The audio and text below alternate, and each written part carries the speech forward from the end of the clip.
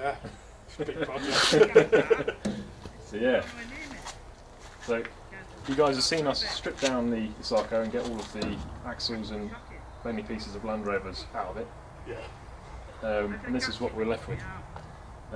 So not a lot. Not a lot. Most of it's on the floor.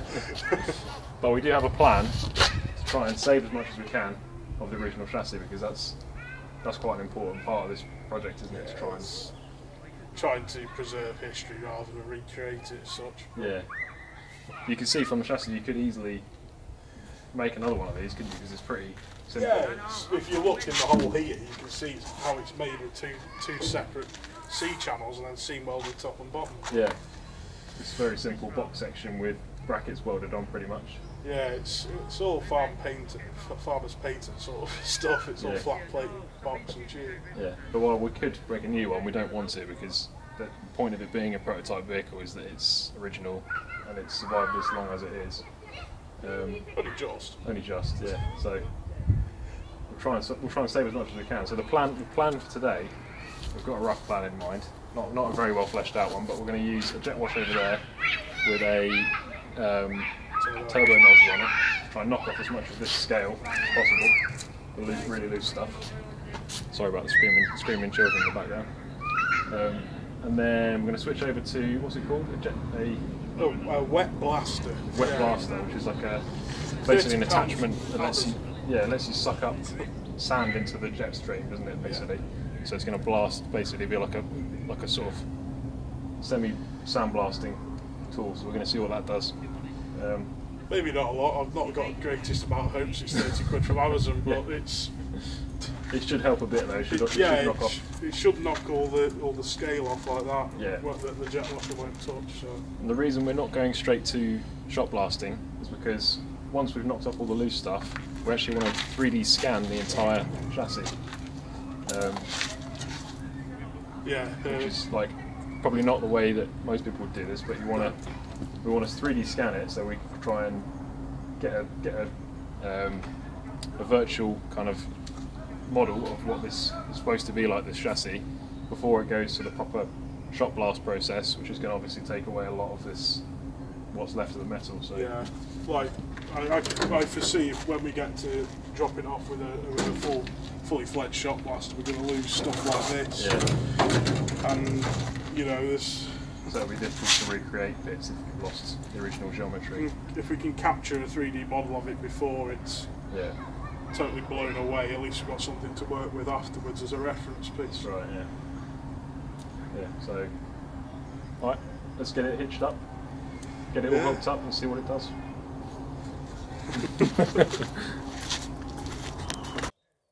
With the jet wash hooked up and the steg raring to go, it was time to let her rip.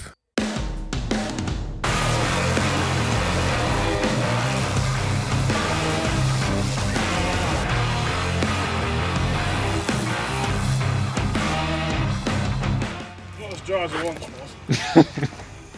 You're not rusty looking than you were.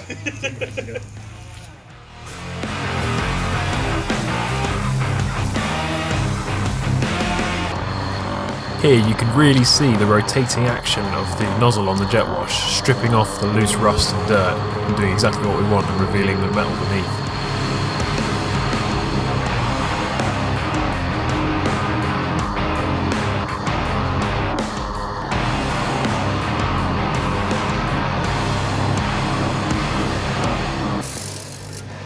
Bloody thing.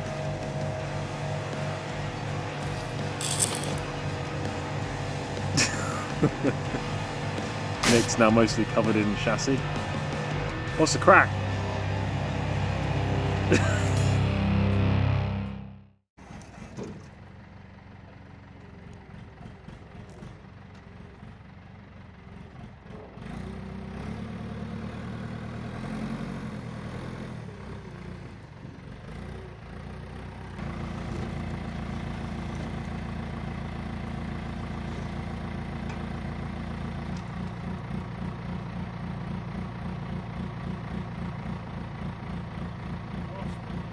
Nice.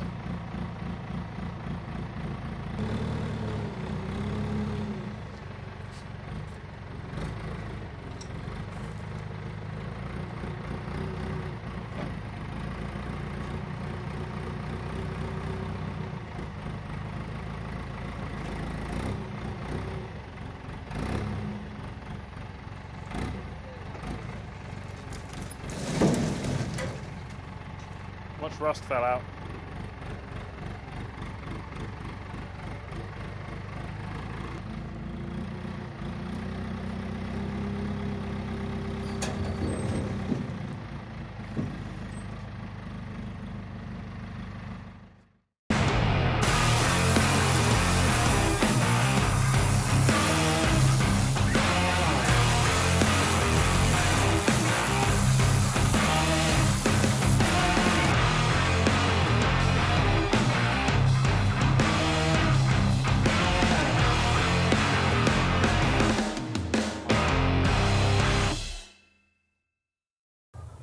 So we've now blasted all of the loose bits of rust off of the chassis.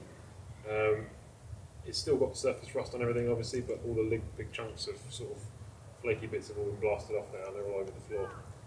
That's going to take ages to clean up. So the next plan is we're going to lift it up with the Mat Pro and we're going to take it into the shed and we're going to start the next part of the process.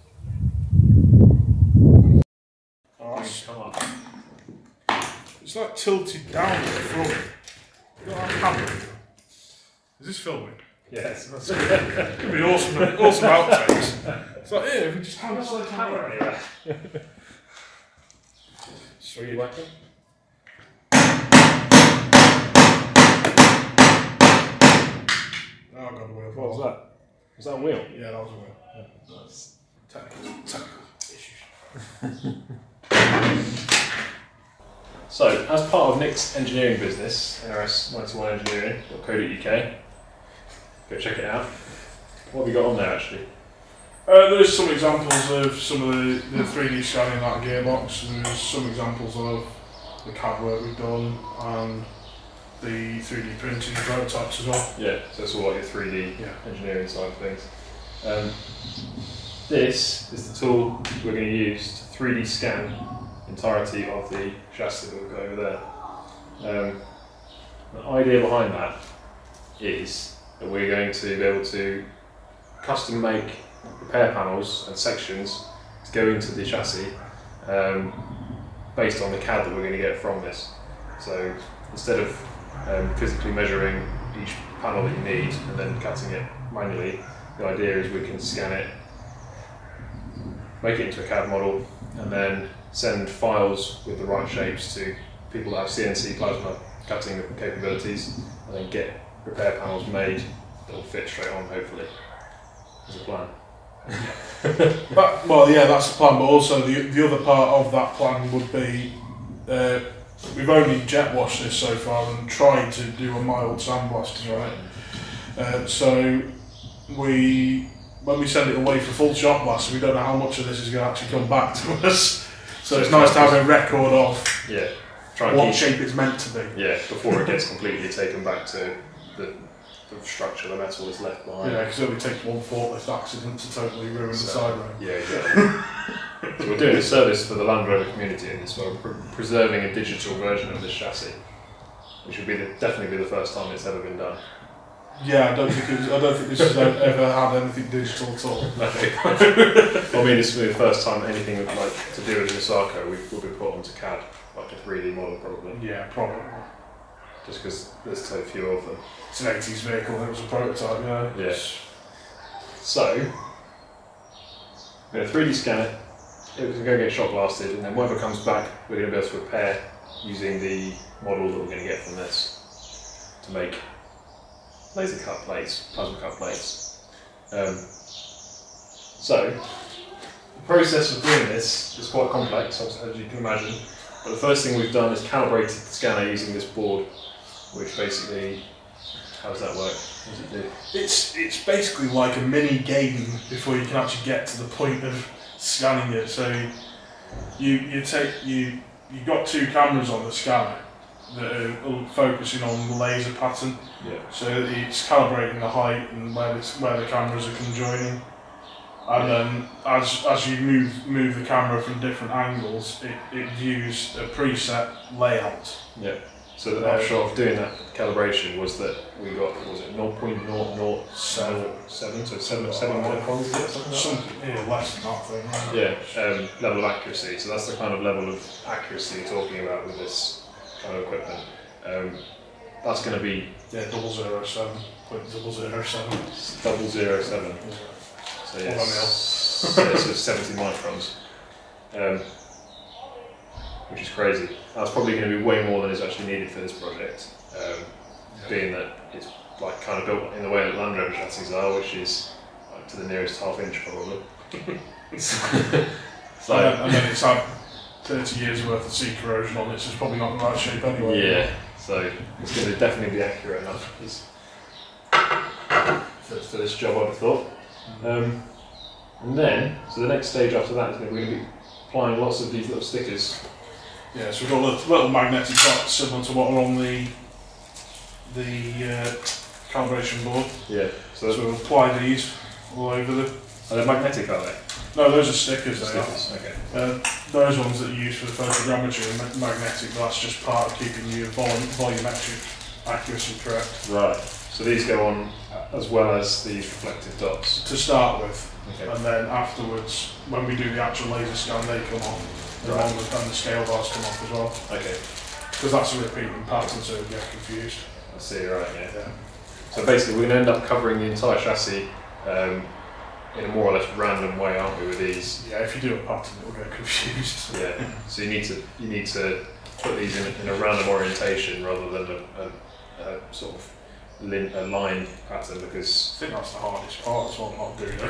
Repeating pattern. And then that will basically, kind of gives the overall envelope of the shape for it to. Is that kind of yeah, it's gonna mean that where it can reference where the lasers are looking at in space. And you're kind of telling it what surfaces you want to pick up, aren't you, with these? Yeah, you can cancel out the floor with those. Right, yeah. You can set a baseline to cut off below. Sweet. And then you're going to walk around waving that around. Yeah. And we're going to end up with a model, hopefully. That's the game plan. So yeah, it's a very interesting process. And obviously very high tech, like way more high tech than this probably deserves, but it's it's getting the best treatment. Yeah, that's the plan anyway. Sweet. Right, let's get started then. So as we just mentioned there, the first task is to stick on these reflective dots in a non-repeating pattern on all the surfaces that we wanted to collect on the 3D scanner. Now that non-repeating pattern is actually a lot harder to do than it sounds. The human brain naturally wants to make patterns, so you find yourself trying to space them evenly and put them in lines when really you don't want to be doing that. So I'll time-lapse this because sticking stickers on is pretty boring really, so here we go.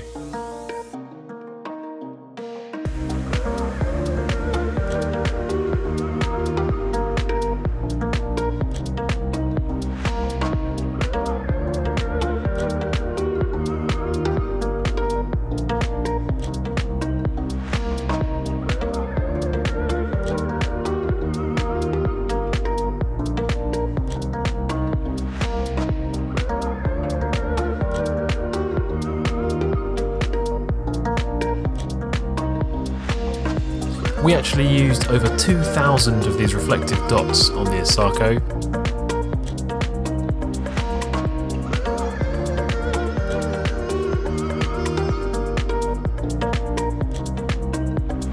So the next step was to grab the scanner, start firing lasers at the chassis, and cue the funk.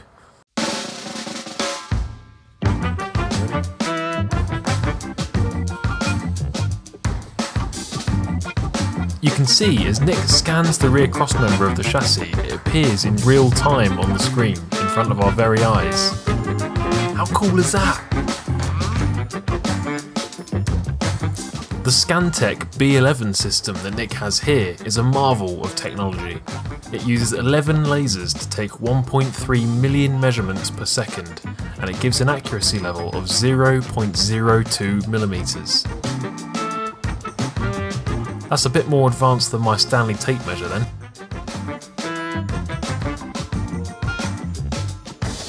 For projects like this, it's a fantastic tool and it opens up an entirely new way of solving engineering problems. If you have any projects in mind that you think might benefit from 3D scanning, get in contact with Nick through his website at nrs91engineering.co.uk. I'll leave a link in the description.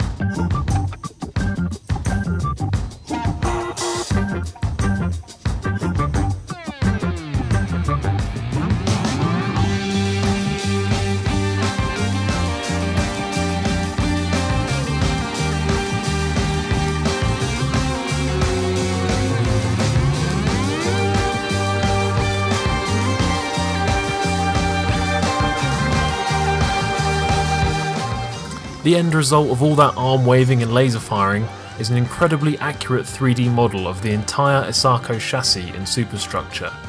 With this, we have a digital record of the exact shape and dimensions of the Esarco, and a very easy way of designing and cutting repair sections and panels to fit perfectly. 21st century technology is coming to the rescue of a very 20th century vehicle. I bet old Michael Somerton Rayner never imagined this when he was welding together this prototype in the early 80s. Thanks for watching, guys. Don't forget to subscribe if you haven't already, and we'll see you next time on Stranger Landies.